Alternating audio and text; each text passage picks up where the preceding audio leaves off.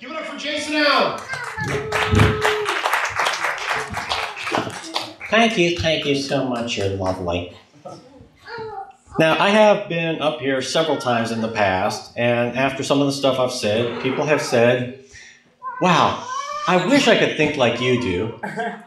First of all, no, you don't. Second of all, no, you really don't.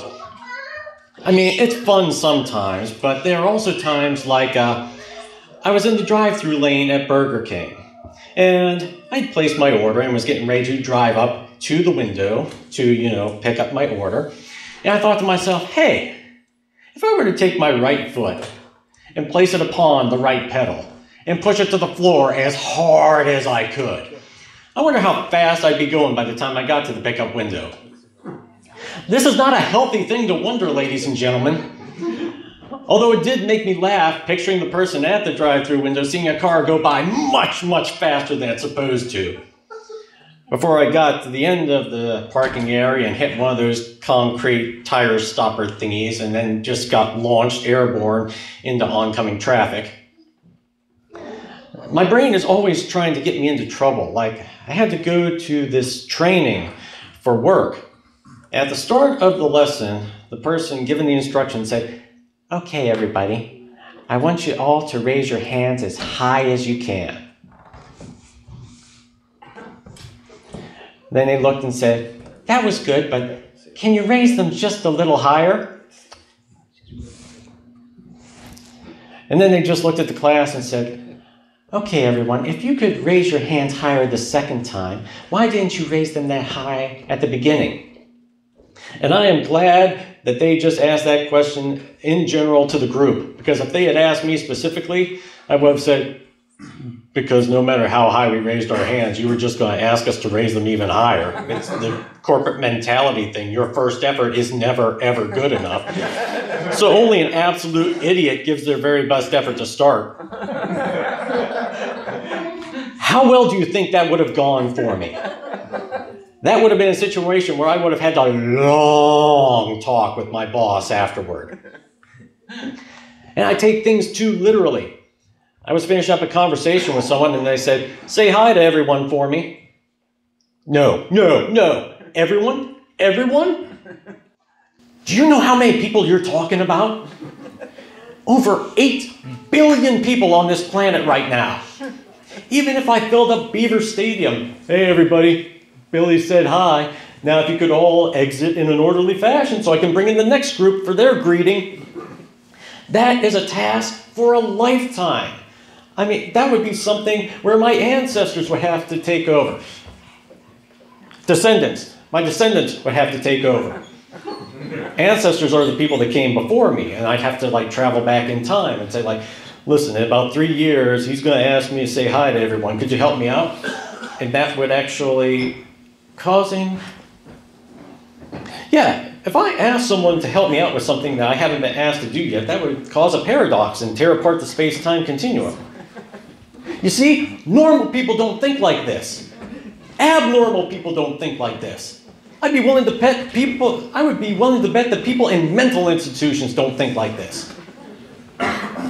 But there is something that I do that's fun, and that's what I want to share with you tonight. And it has to deal with how I answer questions. Need a little audience participation here. On the count of 3, I want you all to yell out the name of your first pet. 1, 2, 3. Okay, from up here, all I heard was, yeah. But why did you answer that? I'm just some random guy on stage. I don't need to know that information about you. See, we are trained since we're little kids to answer questions honestly and accurately.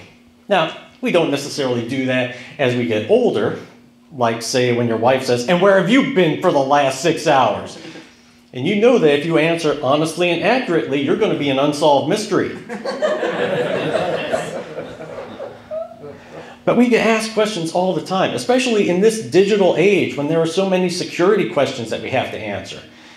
And thinking that somehow makes your information more secure? No. If someone else knows that your father's middle name is Tiberius, guess what? Your account is still getting drained. So now, whenever I get asked questions, I run them through a little filter. And I think to myself, does this person need to know the real answer?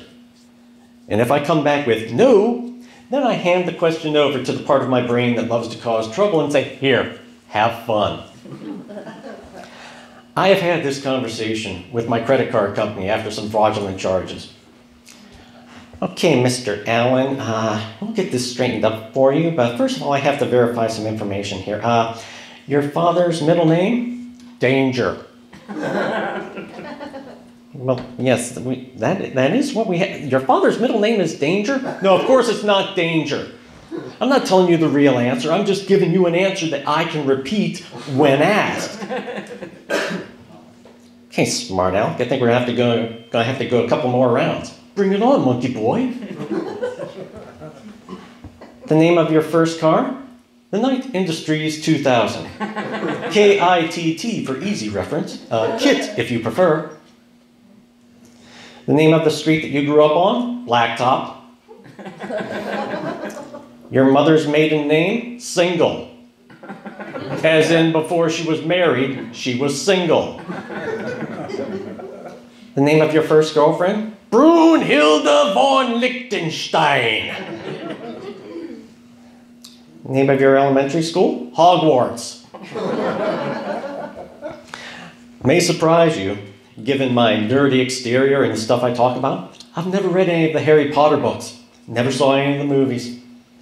I think it's because astrology was such a big thing when I was a kid, and that got to be too much of a thing. Oh, you're a Sagittarius? I'm sorry, we can't go out. You know, our signs aren't compatible. Really? It's because of the signs? It's not because I'm short, nerdy, unattractive, and weird? Don't patronize me. And I just know if I got into the Harry Potter stuff, people would be asking me, are you a Ravenclaw or a Slytherin? And I don't need that kind of question in my life at this point. So think about that the next time someone asks you random questions. What's your favorite color? Clear. Spring, summer, fall, winter. What's your favorite season? Hockey. What's your favorite holiday? Billy. What year were you married? Put a negative number in there. Put the year 3000. Make them think you're a time traveler. Oh, and by the way, don't think that you're going to break into my account using these answers, because I'm not giving you my real fake answers. I'm giving you fake answers. Y'all are playing checkers. I'm playing chess. True story. I taught myself how to play chess when I was in school because I thought it would make me seem more interesting. That isn't one of those situations where my brain's trying to get me in trouble, but it's definitely falling under the category of practical joke. Hi, Tim.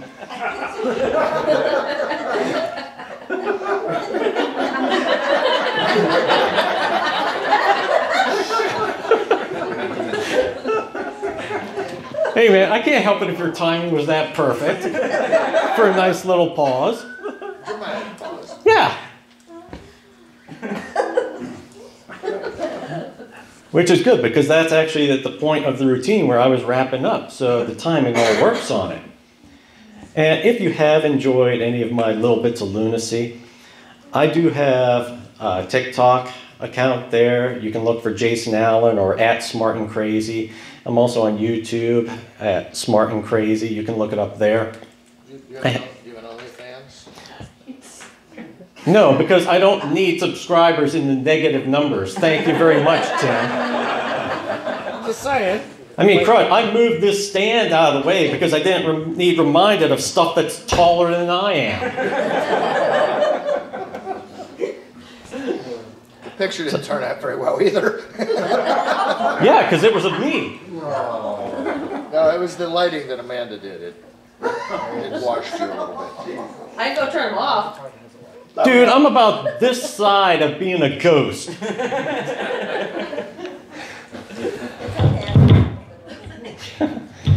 All right. So, hey, All of you people have a lovely evening. Thank you for your time and your attention. Hope you all have a happy Easter, or if you're not religious, hope you have a happy Sunday. Good night. Ladies and gentlemen, Jason Allen.